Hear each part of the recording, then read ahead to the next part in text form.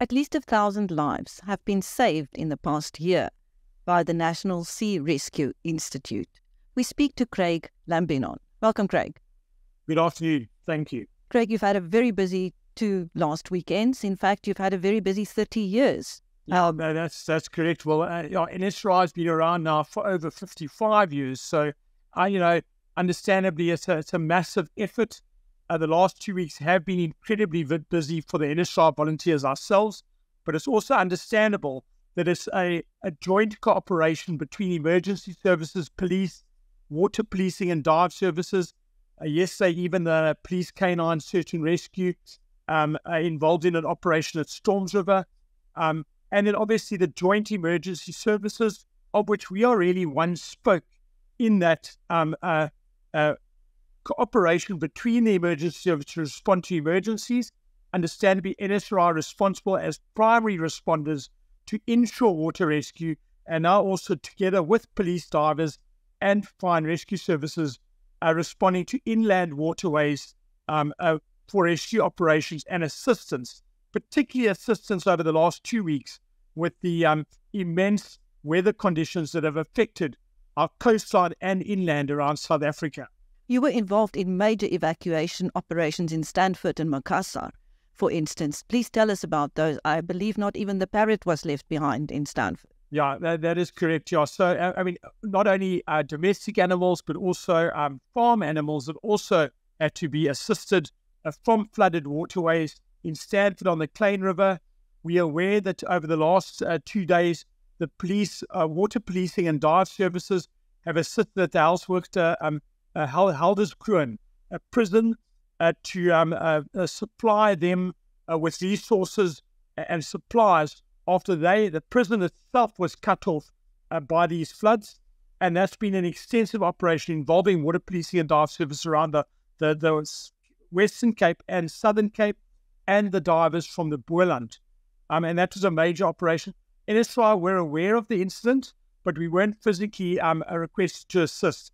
NSRI assisted at places like Struisbaai, Caledon, Villiersdorp, Makassar, where 71 people, including domestic animals, were brought to safety in flooding in Makassar.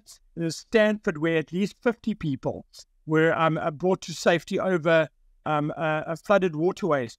I understand that we've got jet skis and we've got jet ribs. The jet ribs is a rescue craft that NSRI volunteers in cooperation with designers.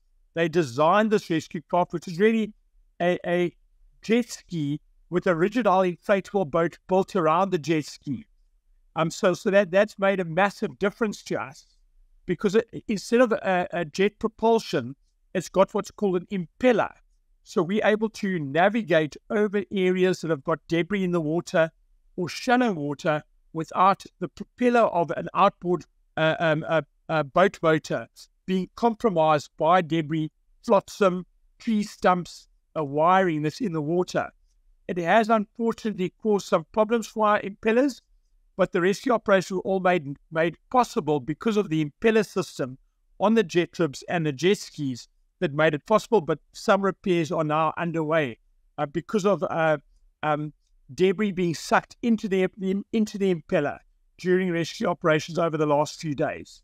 Can you tell us how many people from your side were involved in rescue operations over the past couple of weeks? Yeah, so literally hundreds of volunteers. So we've got about 1,500 volunteers stationed around the country. That's on coastal rescue stations and inland rescue stations. We've now inland got Gerib Dam, we've got Hartbeespoort Dam, Vaal Dam, Witbank Dam, and Gauteng, and also Theewaterskloof that all have NSRI rescue stations. They don't only get assist at the dams themselves, but they assist fire and rescue service and police with rescue operations around those areas where there are things like flash floods or water-related rescue emergencies that we're now able to assist with.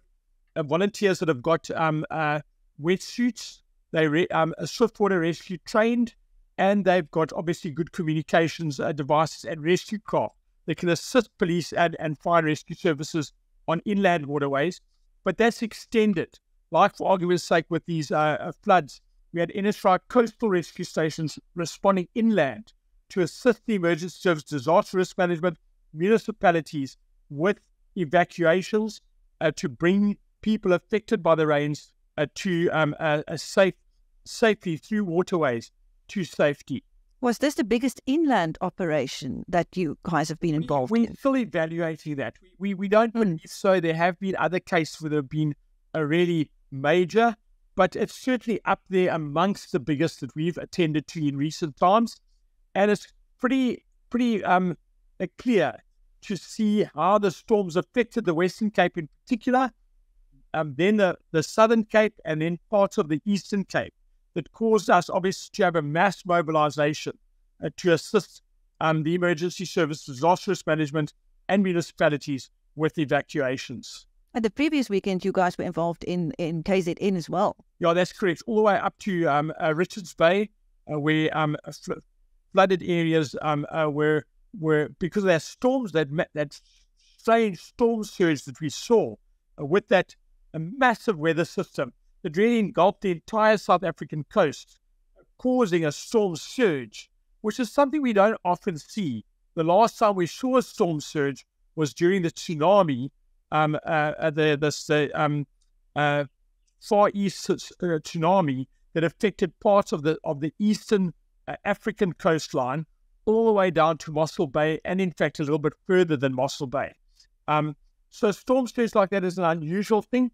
We suspect that it's simply a confluence of circumstance with the weather. And it is also, we've seen from the social media posts, quite hectic what was experienced around the coast, with car parks and residences and buildings, businesses being affected by waves on the shoreline. Who do you rely on for funding? Funding for the NSRI is predominantly public funding and corporations that fund the NSRI. So, we always say to the people who donate money to NSRI, or people who fund NSRI through corporate sponsorships, even though they're not physically with us on rescue operations, we still regard them as being strapped to our back when we launch a rescue operation, because without them, we don't have the world-class resources and assets that we have to respond to these emergencies. So you've seen we've got a state-of-the-art rigid hull inflatable boats. We've got the new French-designed Orc rescue craft. It's a 40-meter rescue craft that can do deep-sea rescue. We've got a whole myriad of other rescue craft, including the old breeds from the Royal National Lifeboat Institute in the UK that we still use in some cases for rescue operations. And it's really funded. It's a success story in itself. It's an organization funded by the public for the public. We don't charge for rescue operations. We don't charge if we go and rescue somebody or tow their boat to safety if they get into difficulty. It's fun. This is a non-profit organization funded by public and by corporate sponsorships. We do get some funding from municipalities, from disaster risk management. It is a limited a contribution, but anything that we get as funding is welcomed. Understandably, though, it's sometimes misunderstood that it seems that NSRI are solely responsible for these operations. One must remember that we often require ambulance services, fire and rescue services, disaster risk management, the Air Force, the Navy, water policing and dive services, private ambulance services, that all assist us in these primary response operations to water-related rescue operations. So it's not all NSRI. There's a whole network of emergency services that respond to these, and we obviously regard that as their contribution to this government and private ambulance service contribution to these kinds of rescue operations. But certainly NSRI itself is funded by the public, and the public of South Africa can be extremely proud of themselves to have this world-class organization ready to respond 24 hours a day, every day of the year, funded by themselves with volunteers who are giving up their time to respond to emergencies, and we on 24-hour operational alert to respond to emergencies. it's a success story of note. And what can the public do in terms of ensuring their own safety to make your lives easier? So you will notice, and the public will obviously have a good laugh at this, but they're often phoned by our marketers at our NSRI head office in Millerton. They've phoned, we've got a way of reaching you through the telephone, and we'll ask you to donate or to become a debit order, a funder of the NSRI for as little as 50 Rand a month. And we've got literally a very successful program and very happy donors that assist us with our end goal, which is to have this world-class rescue organization ready to respond to public members in difficulty on South African waters. Our motto is to save lives on South African waters. We're also embarking on a massive program of drowning prevention, and that's in cooperation with the likes of Life-Saving. NSRI also has lifeguards now. We do protect some beaches during summer, where we are directed to be on those beaches during summer with life-saving services. That is also a new thing that NSRI has embarked on, together with City Council or municipal lifeguards and obviously South African Life-Saving.